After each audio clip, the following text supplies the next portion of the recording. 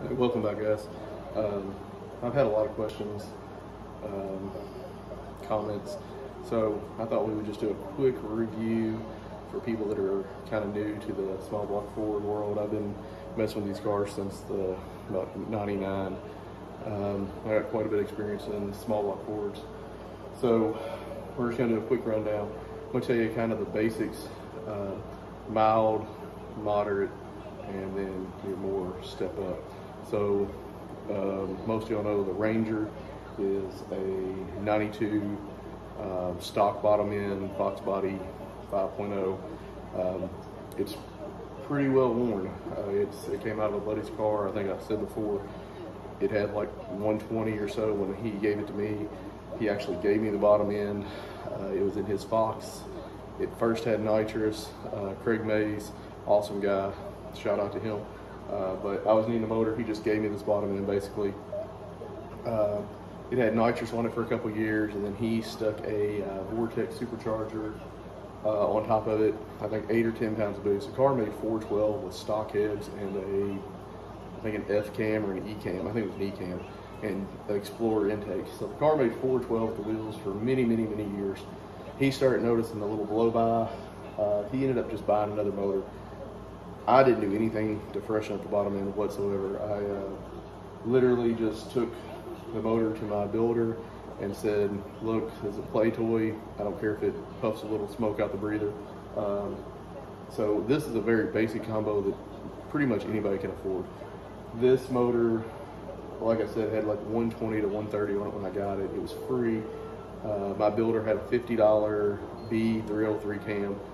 Definitely not the best cam in the world for performance, but they do sound good, and that's what I was after, just something that sounded good, maybe performed slightly better than stock. So I put the B303 cam in it. Head-wise, that's where you get most of your power. I didn't want to spend a ton of money again, with this being a budget build. So I bought a set of Skip White 190cc aluminum heads. They were $699 off eBay. I've had about 3 different buddies run these heads. People will say they're Chinese junk, and there's a million things people comment about them. Basically, I've had 0 issues. I've probably put 25,000 miles on this motor this year. My builder says they're good quality. Are they extreme performance head? No, you're not going to make 600 horsepower with these heads.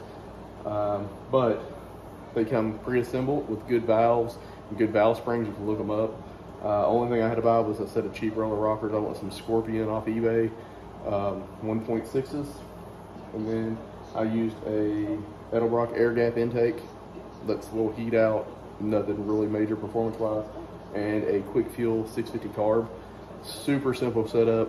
I probably got $1,500 in that entire motor, if that, and that's with the builder putting it together. Like I said, $700 heads, $100, $120 rockers, I don't know what they were, and a $50 cam that was used.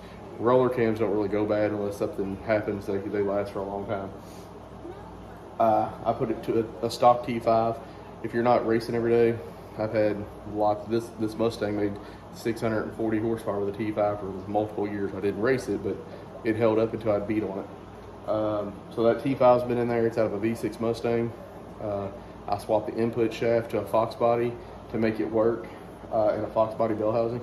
I bang 3rd gear consistently with 285 rear tire and 410s. I consistently hit 3rd gear, and took it to the track several times. It's fine. It's not going to hurt anything. Now, I wouldn't recommend power shifting 3rd. Back to the motor though. So this motor, like I said, is pretty wore out. It's got quite a few miles. I've got a setup where it doesn't really puff, but I've kind of cheated and run the PCV out the back. It's a long story, but the breathers, one of the breathers out the back. It does puff a little smoke on a long hill. I've drove it to Gatlinburg from my house, which is 4.5 hours. I don't know how many miles. It's 4.5 hour trip at 75 or 80. I've drove it to Bowling Green, which is an hour-and-a-half trip, multiple times.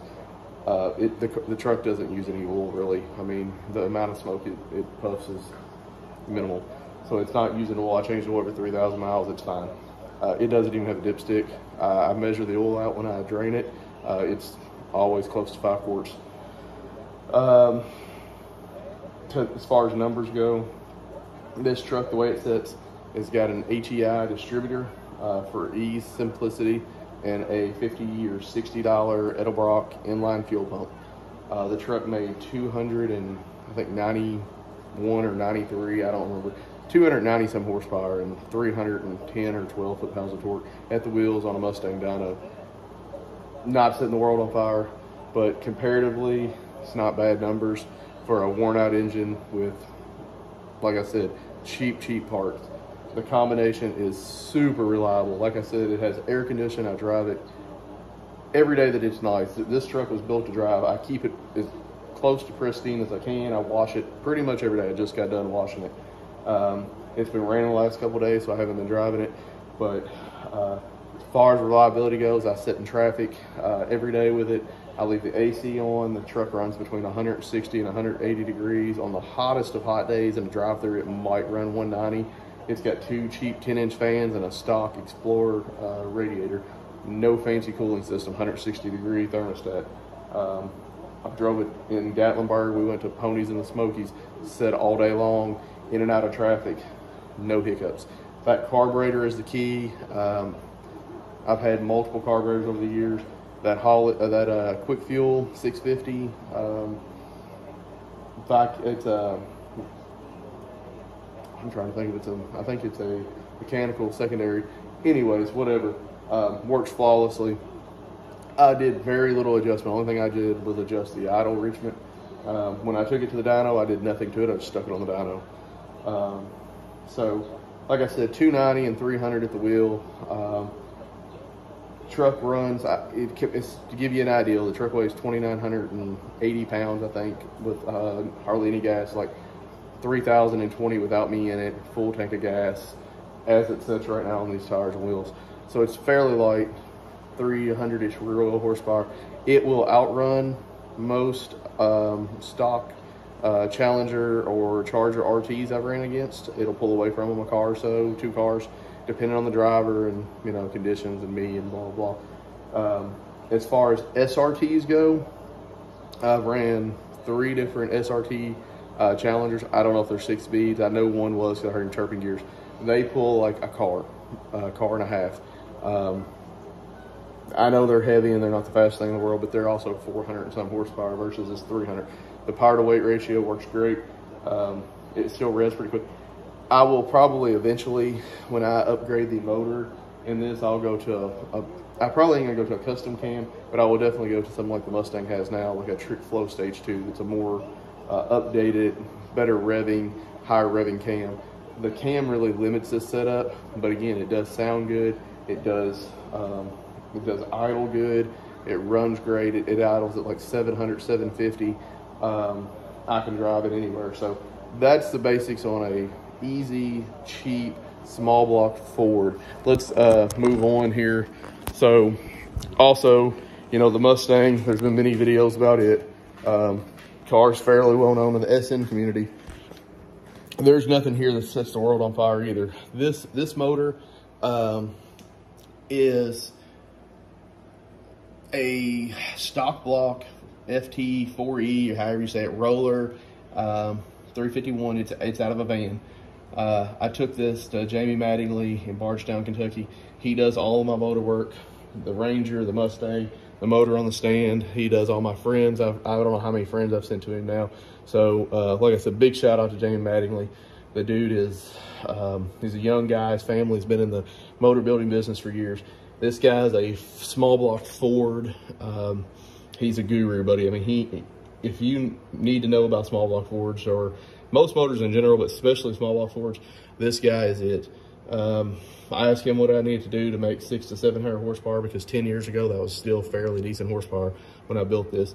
What a lot of people don't understand is this motor has been in this car for 10 years. Anybody that knows me, if you watch my videos, I am not easy on this car in any way, shape, or form. This motor is like I said, a roller block. It has a stock crank. It has a set of H-beam Eagle rods. It has good bearings, all ARP hardware throughout. I used all ARP, oil pump shaft, all bolts. It has Forged TRW, old school forged TRW disc pistons. This car is like an 8.5 to 1 motor. Definitely, you know, back when I was building an E85 really wasn't a thing yet. You could get it very limited, but I didn't want to have to run race gas, so I wanted it to be a pump gas car, and it was for the longest time. But this motor, I run it off E85 now, just so I could turn the boost up and get a little more timing in it. Head-wise, still nothing fancy here. A set of old school Canfield 192s. Anybody that knows anything about Canfields, they were a good head back in the day. Technology has came a very long way since these Canfield heads. They still flow decent. I don't know the exact numbers, but a lot of old school racers used them. I think some still do, but there's 192s, 195s. These are 192s. Some people say they're prone to cracking. Maybe, I don't know. I've got 1.6 roller rockers on it, Trick Flow Stage 2 cam, nothing special. I think I gave $100 for it. It was new, but it was in the box, never been used. Off a buddy. I do have good valve springs and everything in the heads. I had Jamie go through them and mill them. I think he did 10 thousandths. Check them for cracks, the whole 9 yards, put them together. He assembled this motor also. It has Trick Flow box, upper and lower intake, R, 90mm throttle body, 3-inch tubing, neck down to 2.5 for the blower. It's a Vortec SI, cheap blower. You could get them. When I bought that one, I paid $1,300 and it was brand new in the box. The guy had mounted it, didn't want to go supercharger because all his buddies went turbo. He never ran it, took it back off, put it back in the box. I bought the whole kit for $1,300. You can't really get any cheaper than that. It's a V3, it's self-contained. I put that on there. I overspin the hell out of it. It has been on there. That blower's been on there. It had a S trim, and then I went to that about 6 years ago. I run a 2.75 upper with a stock lower. Again, nothing special. Same belt for like 7 years. I've never shredded a belt. I replaced one belt because it was kind of looking shitty about 7 years ago. It's still in there. It probably needs to be upgraded because it's old and it's probably brittle at this point. I don't see any drop in boost when I'm running. But this combo, with that setup, an E85, made 642 and 621 on Blankenship's dyno when I had a T5.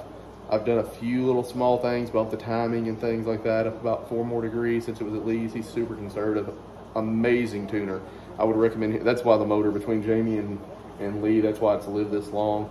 It's had a hard life. This thing has, in the first 5 or 6 years, I street raced all the time. It was nothing to do 130, 140 mile an hour pull in the interstate. You can look back on some of my videos on my channel. My buddy's 530 horsepower vet, it just gone, walks away. The torque this thing makes is unbelievable, especially for a low compression motor with very basic parts. This car made 520 some foot-pounds at 3,000 and just kept climbing. On the street with this small blower, it really needs a bigger blower, but on the street, it's amazing. It's instantaneous. There is no lag. There's absolutely nothing. Everybody that rides in it is amazed at how fast the power comes on. Is it the fastest car on the street? Absolutely not. Not nowadays. There's a lot of stuff faster. We all know that. I mentioned before, the car's been on the track one time ever. Never had it before to a track. I unloaded the car, made 3 true street passes. It went 1090, 1070, 1053 in the heat of the day, back-to-back runs. I guesstimate the car is a low 10-second car with not 210 degree coolant temps and not sitting in line all day if it was just a code pass, because it doesn't have an intercooler or anything, so it starts pulling time in after it gets hot. But I really feel like it would go 1020 on a good day. It trapped like 131, 132 on the best pass. And I had belt slip for sure. A guy told me he thought that he was hearing some belt slip. The car was nosing over. Sure enough, got it back to the pits after the 3rd run. I looked and the hood had belt slip on it. I had checked the tensioner, it wasn't tight, so I tightened it up. It hadn't probably been done in 3 years. Again, that motor, I drive it in traffic. It has AC, it has heat. We take it out during the winter and go, I mean, we went and got groceries in it. We go to dinner in it. I've sat in traffic for 45 minutes to an hour on the interstate going to Bowling Green. any of my buddies that will vouch, the car is as streetable as a street car can get. AC works, heat works, power windows work, cruise worked until I went to the 90mm. I had cruise on it.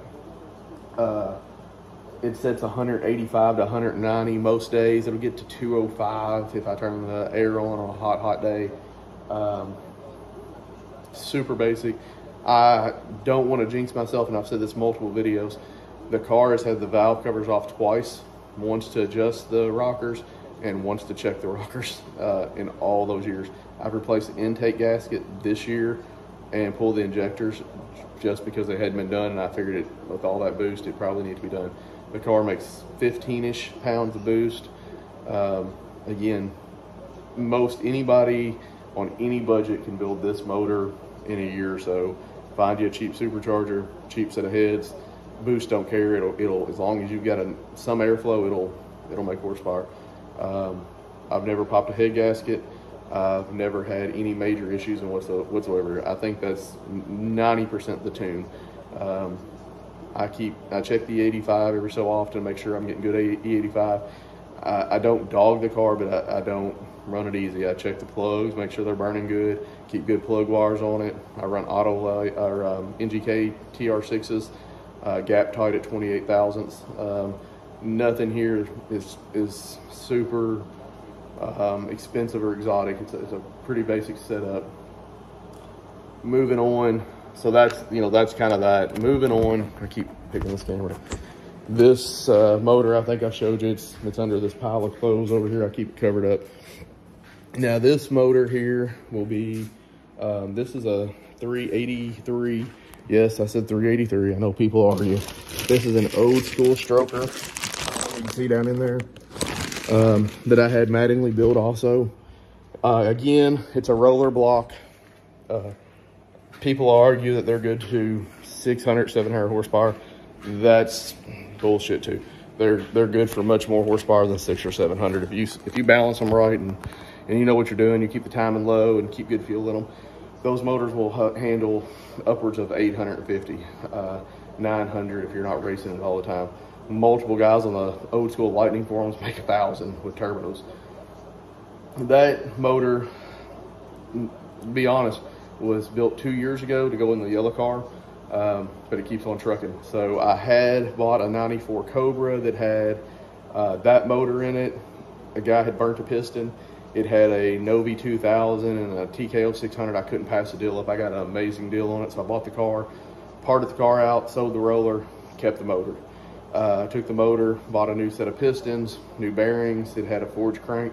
So that's going to be a 383, 10.5 to 1 roughly, depending on the chambers, 10.5 to 1 compression. That will get a set of probably AFRs or something similar, some kind of big trick flow high port, something like that. It will get a custom cam. I fully expect to run a YSI when I go to that. At that point, you're getting into a lot more money at that point, but so that should make 800 plus at the wheel. If it doesn't, there's gonna be a problem. If this makes 640, that should make 800. That's a lot stouter motor. I plan on turning it a lot higher. This car, I shut it down at 62 to 6400. I plan on spinning that well over 7,000. Airflow and RPMs and fuel, you know, everybody knows that's the mixture to get horsepower. So that motor will eventually make its way into something here if I don't buy something else. I love building these little things. I love building projects. I get bored as soon as I don't have something to do. So right now I'm kind of in my head thinking, what can I do next? But that kind of gives you a rundown. This motor, 1500, I've got, believe it or not, most of these parts are sourced from buddies and trading. I added it up one day between the motor build, the heads, the supercharger, and the motor itself. Now I'm not talking about tuning or any of those things. I've got roughly $4,500 to $5,000 on that motor. I don't think performance-wise you can beat it. The car performs for what it is. It weighs 3,200 pounds. It performs great. I've had it on the scale. It weighed 3,210, I think is what it weighed. 3,190. It was 3,190. The way it sits, almost empty on gas. So It's not light, not super heavy.